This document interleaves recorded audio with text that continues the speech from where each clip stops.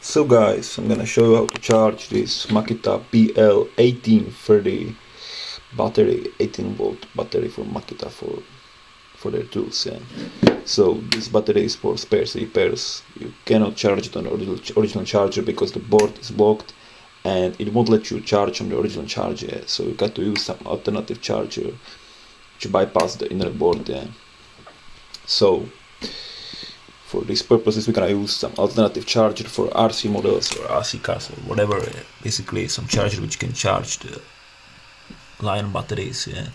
So this one is Sigma EQ. You can choose different chargers as well. Yeah. Just look on eBay or whatever. Yeah. So first, I got to read out the voltage of the battery. It's like 12 volts. Yeah. So I'm gonna choose the program according to the voltage here, because if you use like too high voltage,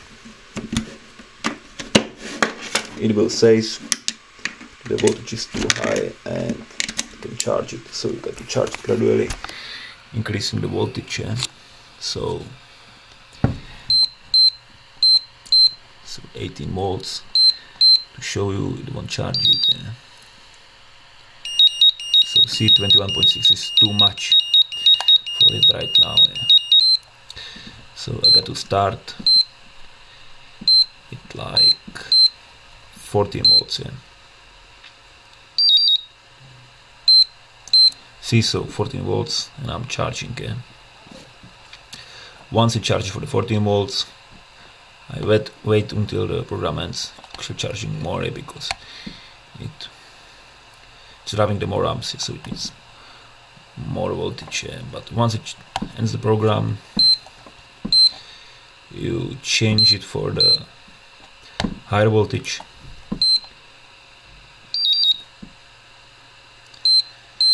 Okay, again, wait until the program ends. I'm just gonna skip it here to show the progress. Yeah. Once it reaches the 18 volts, you can measure it with multimeter, but it's only for your info. Once it reaches the 18 volts, you can again increase it 25.6 to charge the whole stuff like a 6 cell. Yeah. Now I can't because I got to wait for the 18 volts.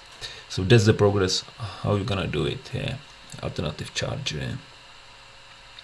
So you got to choose the voltage which is like near the voltage of the battery. Yeah. Just above it, like a couple of volts. You got to try it. Yeah. So that's the alternative progress. Maybe you can repair the battery, because after one failed attempt to charge it on original charger, you can actually fast charge it. Yeah, on this, and Makita charger might actually take it. Yeah, but usually all the batteries are like, people try them twice on the charger and they're already blocked. The inner board just block the charging on the original charger, so you're pretty much stuck with these alternative chargers. So to show it's working, let's got this Makita.